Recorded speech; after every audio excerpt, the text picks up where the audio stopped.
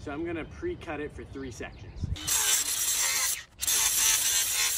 Now your first step is using these galvanized fence staples to hammer in one side on this post where you're starting. You want to do the top, the middle, and the bottom.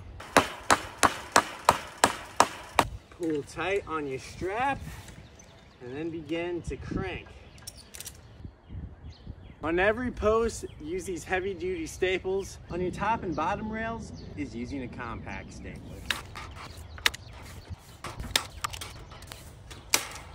And cut off the excess. Come back tomorrow where I show you how to do the fascia and the trim and make this thing look really clean and beautiful. Thank you so much. Have a great day. Follow if you love wood.